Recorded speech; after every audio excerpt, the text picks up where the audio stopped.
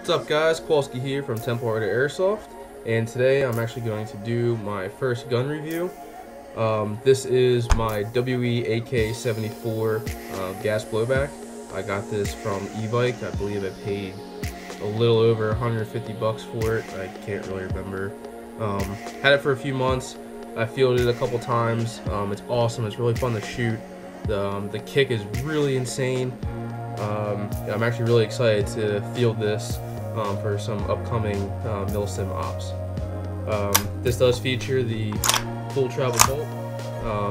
Some AKs only come back to like here or so, then go forward. This has full, I believe it's like 8 inches of travel. It's pretty cool. You can pull the bolt back and lock it up by flicking the selector switch up, and obviously back down when you're ready to fire. So what I'm going to do is I'm going to basically go over this gun.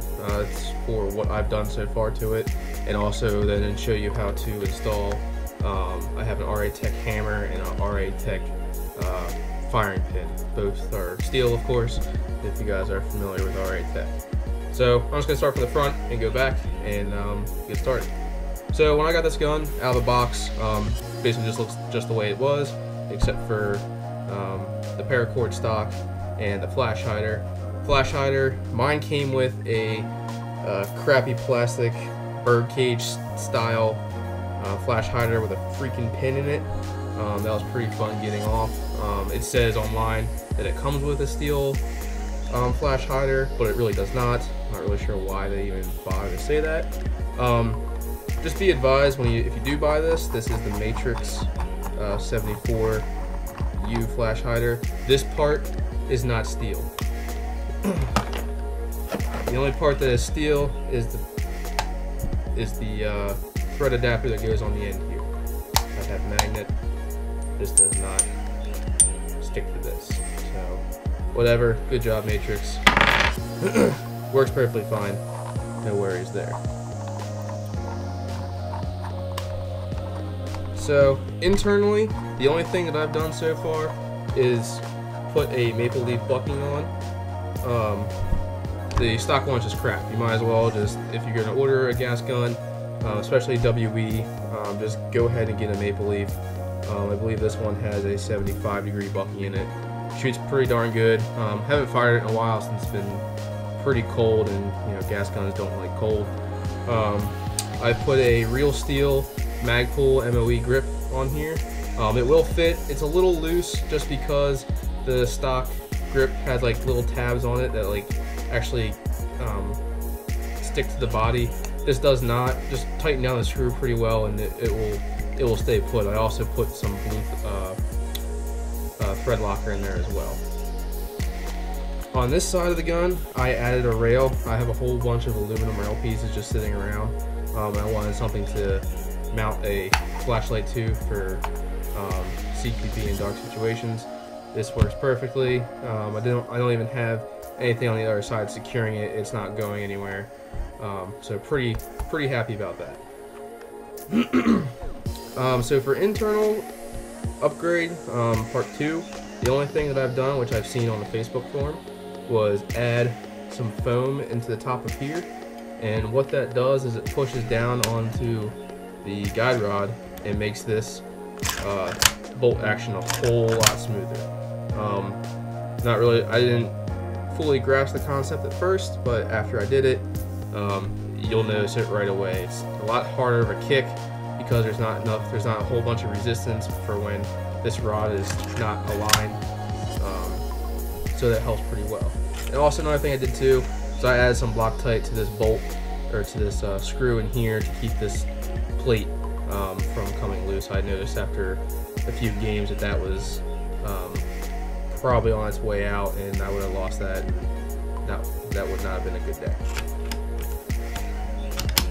So I'm going to show you how nicely it recoils. These mags, I'm sure if you guys are familiar with any kind of WE mags, you have the switch up top, which lets you go from firing it to like dry fire mode.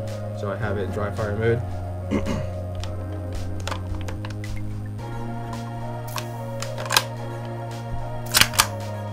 The recoil on this thing is pretty awesome.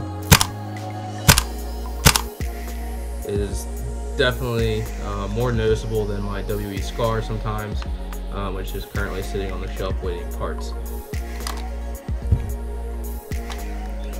Alright, so that is pretty much it for what I've done already to this. I will show you guys a mod that I've done real quick for the RA-Tech end pass. In case any of you guys don't know, if you try to drop it in straight, it will not work. Like, you'll get recoil, but the end pass is too far forward in the nozzle, and you'll just get the recoil, and actually BBs will just kind of just fall out. I did that in a WE PMC until I found the mod and fixed it, and I also fixed it on this gun. So I'll show you that real quick. All you're gonna do is pull your bolt out, that part's aside.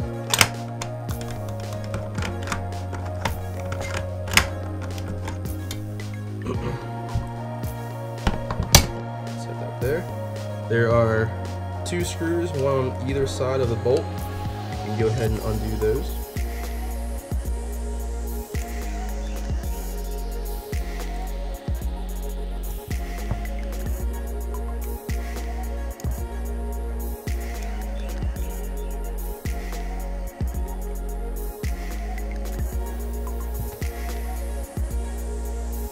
So that way your nozzle comes freely like so. There is a pin on the back side which you're going to want to push out. Let me get my push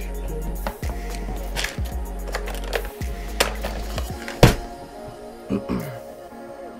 And you'll want to find the side, I believe the side that does not have the handle, flip it over to the other side, and that is the one that you can push out.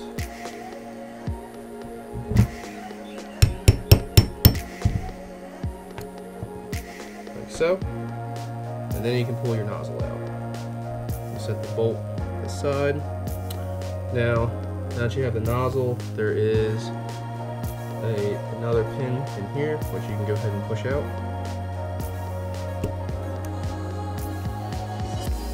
like so, and then you can pull apart the nozzle and just watch the return spring when you pull it out. So when you guys pull out the first nozzle the first time, you won't have the end pass unless you've already put it in there and realized, oh crap, it doesn't work. So what you're going to do is you're going to take this back part here, and if you look at yours and look at mine, I don't have tabs.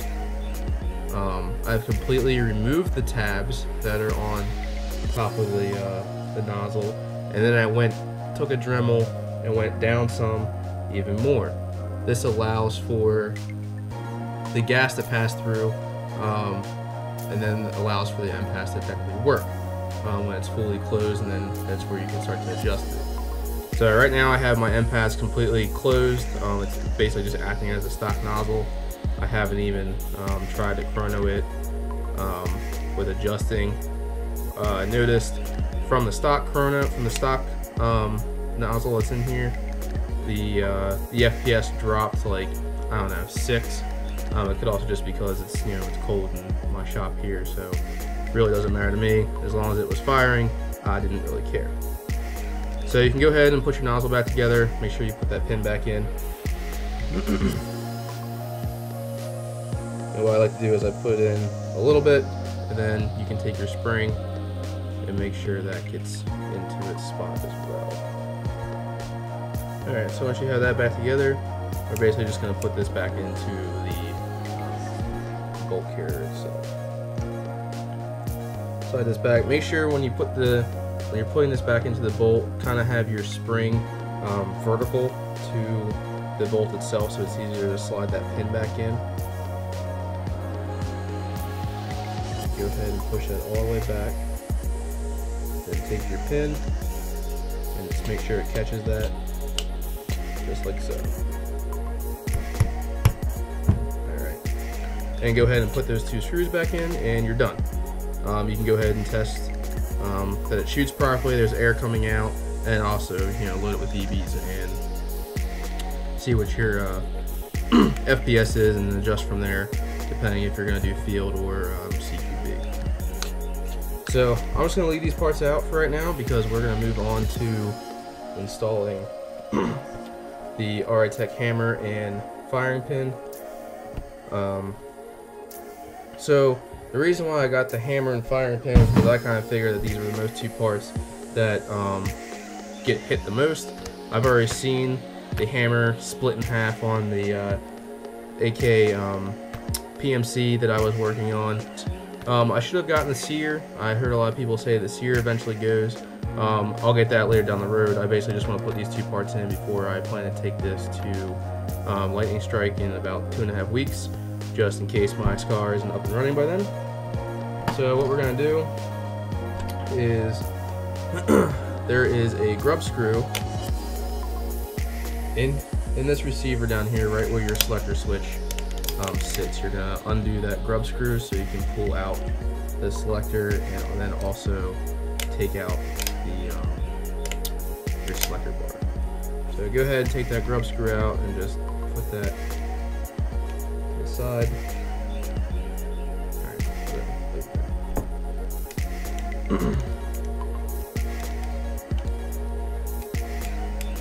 You're going to want to wiggle out your selector switch, just your selector plate, just like so. It will come out eventually, don't worry about it. So you'll be able to pry off the cap from the selector plate. Just make sure you just wobble it back and forth, and eventually it'll pull out. And then you'll have the piece that's still in here. You can go ahead and kind of just wiggle that out. It will eventually pop out itself. There we go. It is a pretty tight fit, so just take your time. It'll eventually come out. So you can now put that to the side.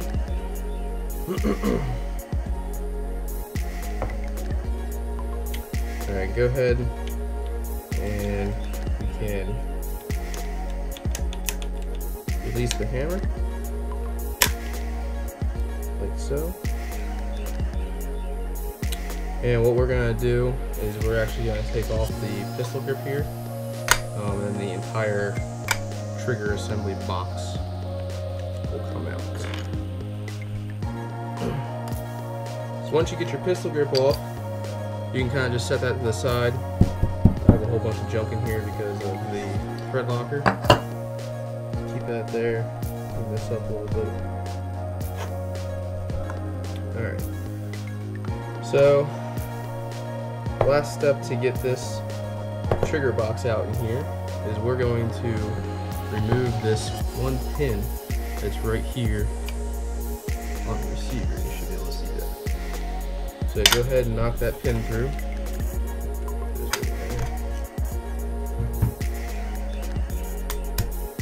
Should just fall right through, like so. And we just place that over there. Now your trigger box should just freely lift up, and there you go. I'm going to set the body to the side. Not going to need that for right now. So the trigger box is actually pretty simple. You don't have to worry about the trigger or anything. You're only going to be working with the hammer and the firing pin, which is up here. So there are two screws, Phillips heads. You're going to remove those. Actually, beforehand, there's this tiny spring in here, which is actually for the firing pin. I don't know if you can see that. So it's in here. You're going to take that, remove it, just watch where it is. You don't want it like flying out. Set that to the side. Now you can go ahead and remove these screws. If I remember correctly, the short one is up top and there is a long one on the bottom. Be careful when you do this. There is a spring right behind here for the valve locker, I believe. So just be careful when you pull this up. You don't want that shooting everywhere. So you can go ahead and pry this apart carefully. So here's that spring I was talking about, and here's your valve locker. You can kind of just put these to the side.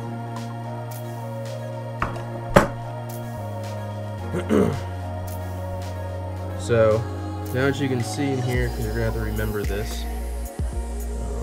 for when you put this back together, there is a spring in front of the firing pin itself. I'll show you how it goes back in, but basically it sits in there and goes in front of the valve, or the pin, into that little hole and comes back up towards the hammer. You can kind of see how that functions a little bit right there. So what we're going to do is we're going to take these parts out. You can kind of just grab the firing pin and pull it straight out. Be wary of the spring that is attached to it, that one that I was talking about. You can actually kind of just leave that in there. You won't even, actually no, you can take that out. There's a plastic piece that's in front of it. You can take that out as well. Kind of just helps you keep track of it. So now you can pull the hammer off itself and the roller pin that's inside of it. So now we have these parts. You can see how the spring works for the hammer. The long part goes in the back like so, and then the shorter part is the one that gives it the tension. So the only thing that we're going to reuse from here is the actual spring, since RA Tech gives you a new roller. So we're just going to take these. Actually, I'll keep the roller just in case or anything. You can take this hammer though and throw it in the trash. So here you have a nice hammer. It is steel. Very, very nice. Probably shouldn't have any issues with this. What you're going to do is you're going to take the new roller they gave you and fit that in to the hammer. Again, be wary of which way your spring, as you notice the spring went.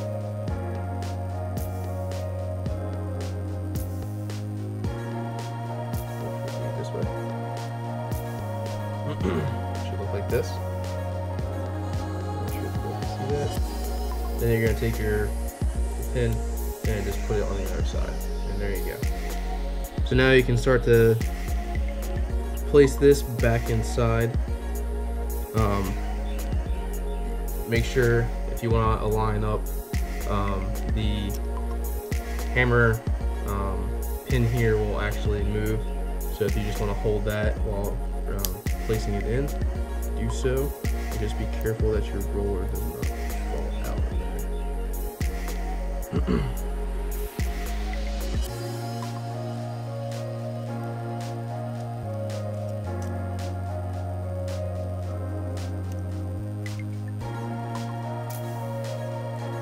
Go ahead and start to fit this back in.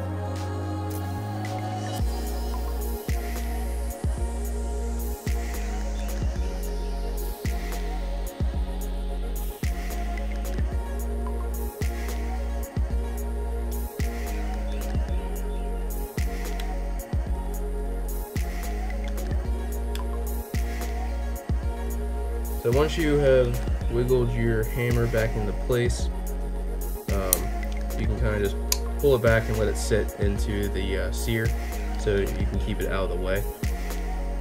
So what we're going to do now is install the new firing pin. So just to confirm, this is also steel. This is what constantly hits your magazines to release the gas. Okay, so just want to make sure when you get the hammer in that your firing pin spring looks like this. The small tab is going to go in front of the solid block right here, and then it's going to go, the tension will come on the other side, and you can just leave this laying against the steel hammer like so. So what we're going to do is put the firing pin in. You can kind of just have it come down to the angle and catch that spring, and it's actually going to go up and through it, just like that. So now you can see, just watch, make sure it doesn't shoot out because it tends to want to. It will move like so and do that. So So make sure that just stays in place, and then you can put your locker on afterwards.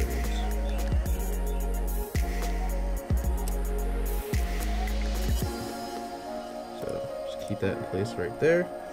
And then we can take our other piece that we pulled off and put that right here.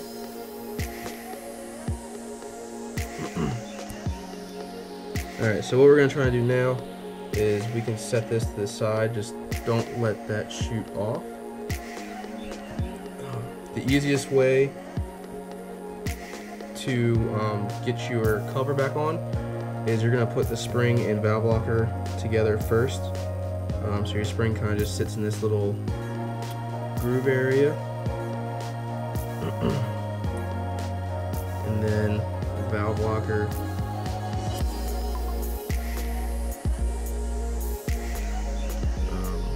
goes in like so. You kind of push this forward a little bit. Spring goes up top, the valve locker is on the bottom. Just like that. So now what you can do is, while holding that other piece in, kind of just place this back on top, so you can put the screws back on. There we go. You really want to push the valve locker out of the way so that the one part on the actual firing pin itself moves freely. It kind of has to go over like two separate spots. You'll see it there, so that way the valve locker sits below it. So now that's on there, we can go ahead and put the two screws back in. Long one goes on the bottom, short one goes up top. And just to test, you can pull the steer here forward and fire trigger. Perfect. And make sure before you put it back together to put this small little spring back in. Just goes here, keeps the firing pin aligned.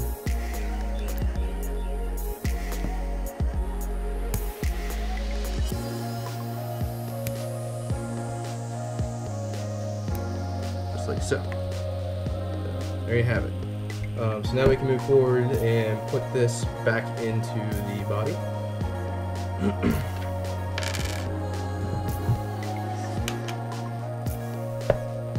Go ahead and just drop it in there. Set it in place, and you can take this pin and put it in so it doesn't move. Then what we're going to do is we're going to take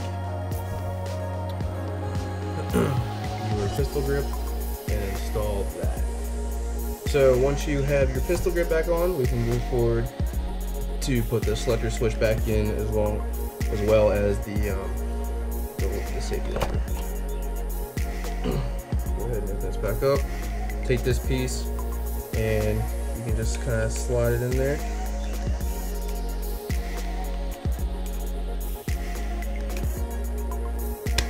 Put it back in its place. Goes in a lot easier than it came out.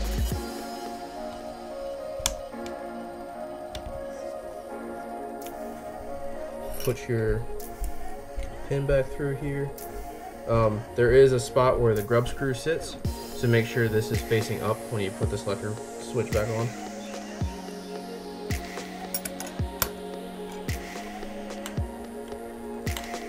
You can kind of just tap that in there, like so. Make sure that works properly. And then you can go ahead and put the grub screw back in. So once you have the grub screw back in and the selector switch is working fine, you can go ahead and put your bolt back in.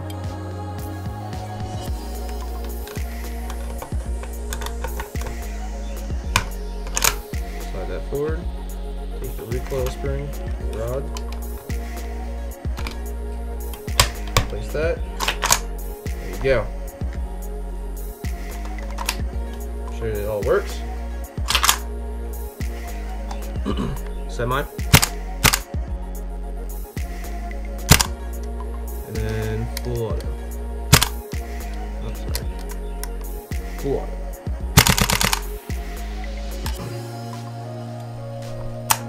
So there you have it. I'm actually kind of excited to use this gun in a lot more games. I got a couple more mags in, so I think I have like 7 total. This gun's awesome to use, and so far I'm really impressed with the WEs. I love my SCAR.